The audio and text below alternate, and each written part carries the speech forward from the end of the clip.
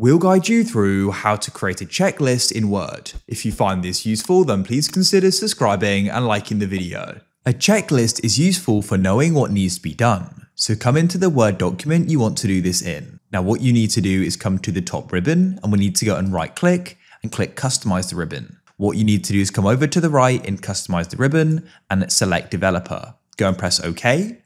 Come to the top and select Developer. You want to come into Controls and go and click the checkbox, like so, it'll be added. With it selected, you can click Properties in the ribbon. And what I like to do is just change the check symbol, so press change to the right there. You can come into the font, Aptos Narrow, and then miscellaneous symbols, and this checkbox looks pretty cool. Select it and press OK. Press OK again. When you click it, we'll go and have the checkbox.